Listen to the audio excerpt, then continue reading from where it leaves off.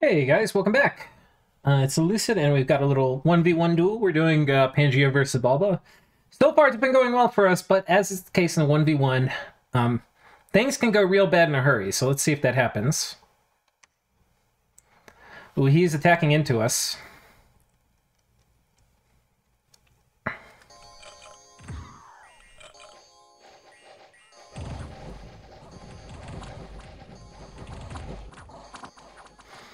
Ooh, that is a bad day for him.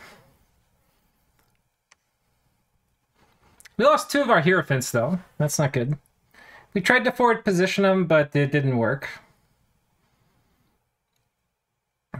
That's probably a good game for him. Not to check the chat, see if he's conceded. Oh my god.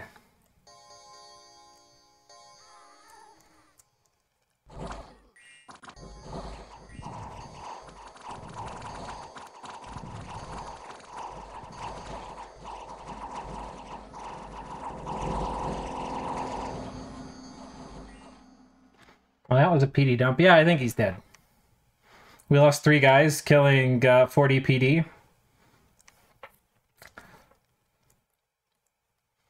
Oh, he split his main army, too. Did we kill anything? I got the value pick-off. When's the Balban Warrior?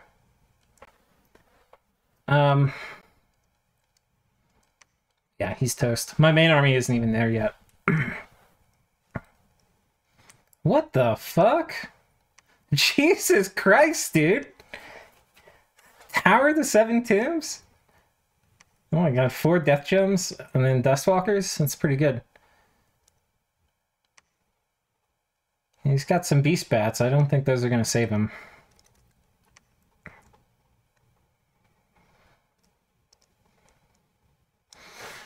Don't think those are going to save him. I'm going to look in the game. Alright, so I went and checked Discord, and by the time I had gotten there, he had said, I think that might be the critical turn, and that makes my position no longer viable. So, yeah, he had actually conceded. I didn't even have to broach the topic. But yeah, his position, I think, was on the edge before this, and then now it's basically hosed. He's lost his PD dump. He's lost a lot of mages.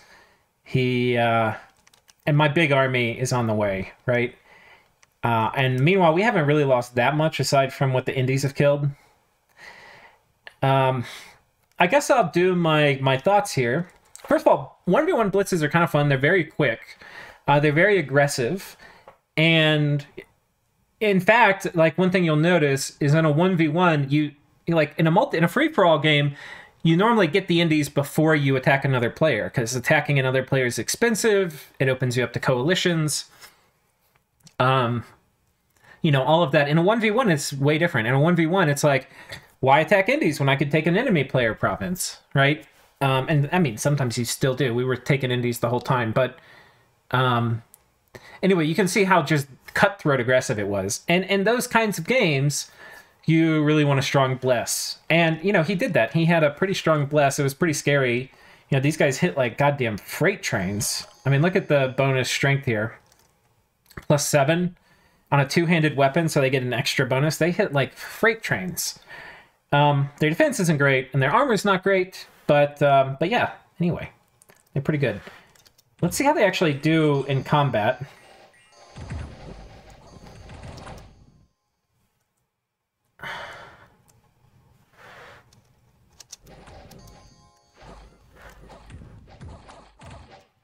Like, let's take a look at some of these guys. Missed. Oh, wait. Satyr missed. Sun Guide hit Satyr. Satyr missed. Satyr. White Centaur hit for 10 damage. White Centaur missed. What's this guy been up to? Sun Guide missed. Their attack skill is pretty damn good, too. He got how much attack? 6 attack. I really wish I had gotten defense on my Bless. Strength, larger.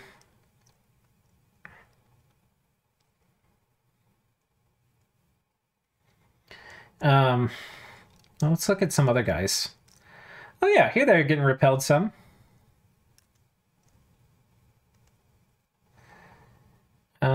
White Centaur hit. Oh, wait, we already looked at that guy. What about this guy? Ranged attack. Might be easier to look at some of these guys.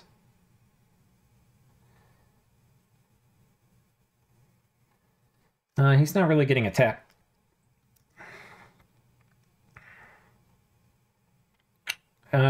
Yeah, I don't know. I mean, like, here we have the numbers advantage, so it's not really a good sign, but yeah.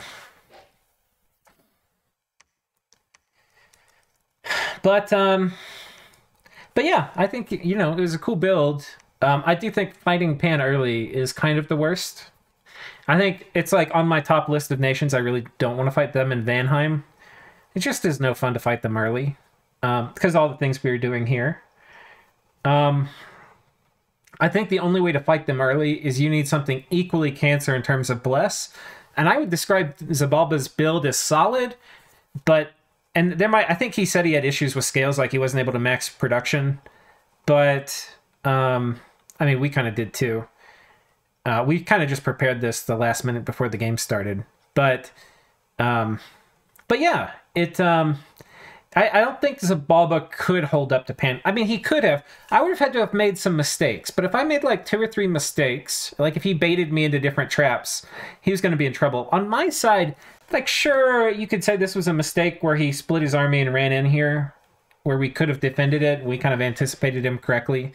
You know, we had set up some traps before he dodged, too. So, I think the difference was, like, the quantity of mistakes you have to make. And he had to make very few mistakes, and I had to make a lot. Because if we look at the graphs, you know, I was, like, way, way ahead. So, anyway, I hope you guys have enjoyed it. Cheers to Xybalba. And, yeah, we'll see you guys next time.